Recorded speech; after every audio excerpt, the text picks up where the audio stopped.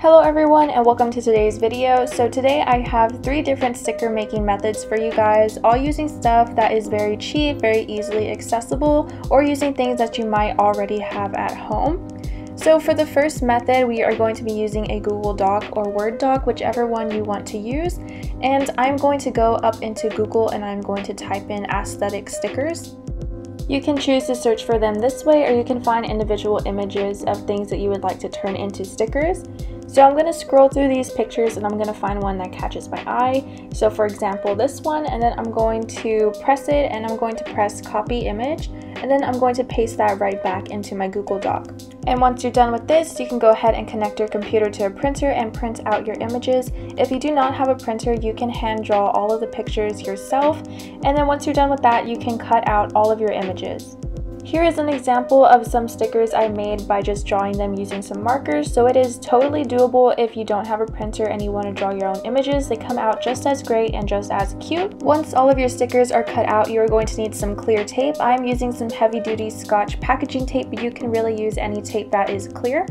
I am also taping down some parchment paper so that way I can peel my stickers off easier. So first I am placing the piece of tape sticky side down onto the parchment paper, and then I am placing my sticker right on top of it facing upwards, and then I am placing another piece of tape on top of the sticker, sticky side down. Make sure the tape covers the entire sticker, leaving some room of tape along the edges, and also make sure to smooth out each and every one of your stickers to get rid of bubbles or any weird little lines.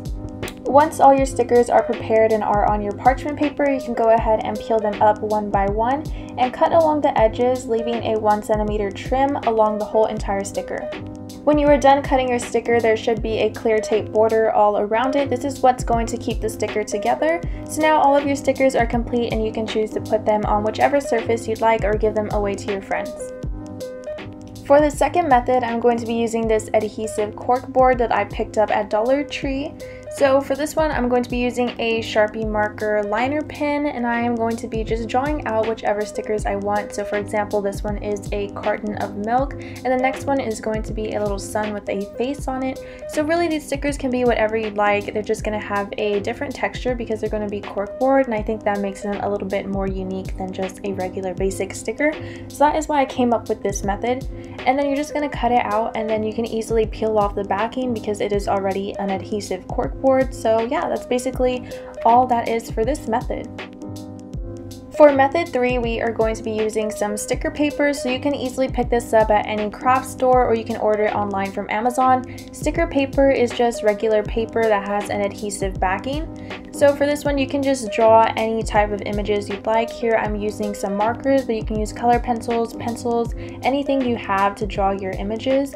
And then you're just going to cut it out, and then you can hand it to a friend and they can put it on their laptop or something. It's just as simple as that. It's already paper that is made to be turned into a sticker. Anyways, I hope you guys enjoyed all 3 of these easy DIYs. If you plan to do any of these 3 stickers, make sure to leave a like. Also leave a comment and subscribe to my channel and turn on notifications. Anyways, I will see you guys next time. Bye guys!